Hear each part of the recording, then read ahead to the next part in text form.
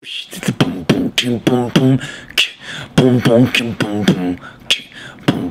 boom boom boom boom boom boom. Juggling Laboratories. Welcome to Juggling Laboratories. In this series, we're going to be looking at experiments with clubs, balls, and other props. See how they work, what they can do, and what they can't. This week on Juggling Laboratories, we're going to be looking at something that I call the step-on. That's where you take one club, step on the butt of it, and cause it to flip up onto your foot. But it's not the only thing your butt is good for. A common variation is simply to drop one club onto the other, causing the second club to bounce off the first. But is there anything else? Before we move on, there's a couple things I gotta point out. Now, as I was filming some of these, it was brought to my attention that there's a new DVD featuring one of my favorite jugglers, Wes Peden, and another favorite, Jay Gilligan, who produced some tricks that might be similar to what you're about to see. Now, a few years ago, I showed some of these tricks that I'm working on to Wes Peden at a juggling festival.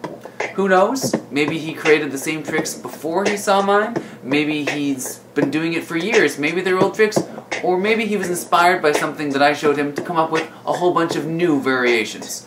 I don't know. I haven't seen the DVD. But either way, it doesn't really matter where one idea comes from or where another idea comes from. The idea is these are experiments, and I hope that you play around with them and come up with tricks of your own. Now, if there's any way that we can transfer some of that energy from the step into something other than just getting it onto your foot, could we, for example, propel another club into the air? The answer is yes. Lay one club across the handle of another so it rests against the knob. Angle your foot and step down firmly to produce the right amount of force. Here are a few quick variations.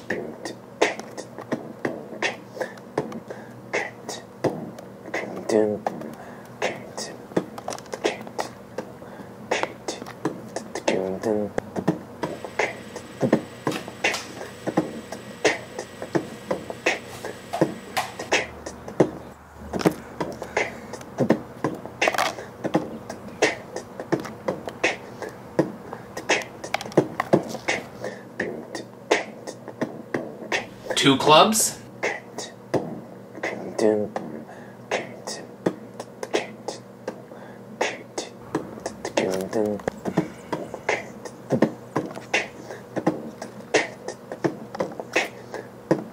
Here's a great application of this idea with John Spinosa, using a giraffe unicycle to get clubs all the way up to his hands. Alright, we can send a club, but can we send a ball?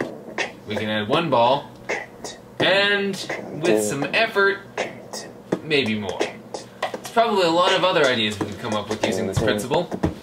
So if you have any, why don't you post them? That's it for this week on Juggling Laboratories. Remember, try it yourself. Try it yourself?